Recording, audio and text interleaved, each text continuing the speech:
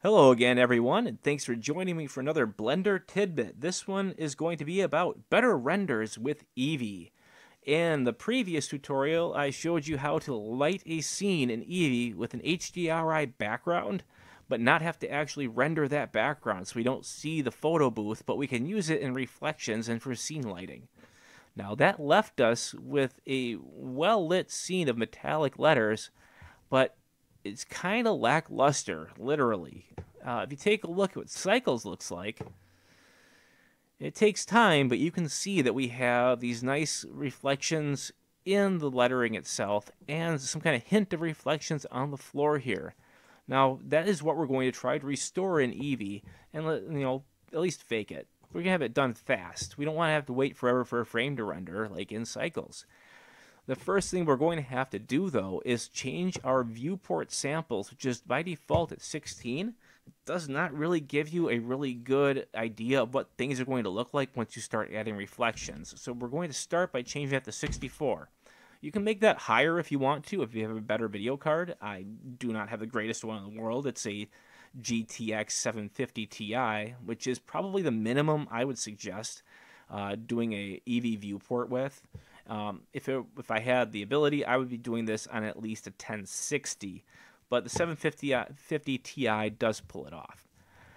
So, first thing we want to do after we change viewport samples is to start adding things to our scene. Everything that we add, all these options, are going to take a little more time to render in EEVEE, but not nearly as long as Cycles. So let's go ahead and turn on screen space reflections. And you're going to see we have the reflections. We have the reflection in the lettering. We have an idea of that. And an impression on the floor of what looks like a very blurry reflection. You're going to see these edges, though. And we want to take care of those. By default, in Blender 2.8, at least in the version that I am using, half-res trace is turned on. As soon as you turn that off, we can have a full-res trace, and it takes a little longer to render out, but you can automatically see everything is looking better. While we're here, we're going to turn refraction on, and we'll see why in a little bit. It doesn't make a lot of difference now, but it will later on. I don't really do a whole lot with the settings in here. They're pretty good to start with. One thing you can use is the max roughness. If you want to trim the reflections back a little bit, it makes rougher materials reflect a little less than they would. And I'm trying to get matched up with Cycles, and this is more like what it looked like there. So we're going to stick with that.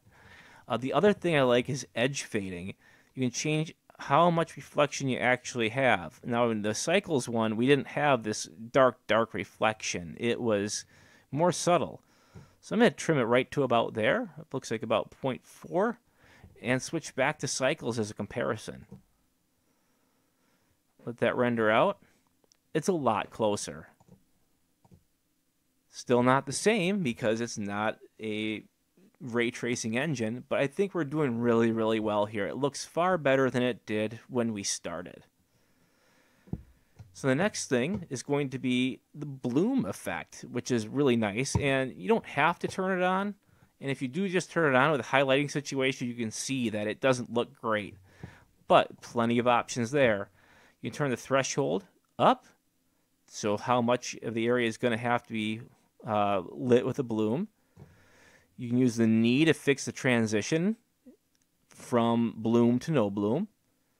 And if you want to, you can even change the radius of how far out it blooms outwards.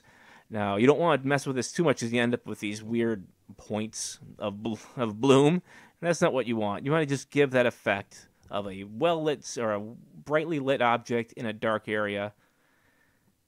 And I think that looks pretty cool too. Now, one last little thing I want to go over because I have had some questions on this is, well, what about glass? My glass does not render right in EEVEE.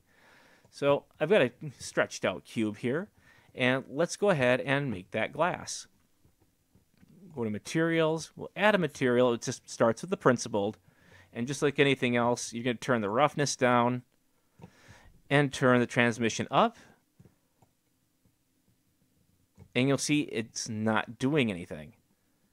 Well, that's because there's a setting down here, and under settings, for screen space refraction. Turn that on, and we can see our EEVEE again through the glass. Now, if your glass is not working, it's because you didn't go to screen space reflections. When I turn on refraction, that's why I did that there. If I take a look, it stops working. So you have to have it turned on in the screen space reflections, and also down here, the refraction, screen space refraction, under the material settings. If it's not in both places, your glass is not going to render properly at all. So I think that is a good place for me to leave this tutorial here. We've got pretty much everything I think you need to get a decent render out of EEVEE, and the rest of it is going to be up to your lighting and the scene itself. So I'm not sure what I'm going to do for my next tutorial, but I have a couple of ideas, so hopefully I'll see you there.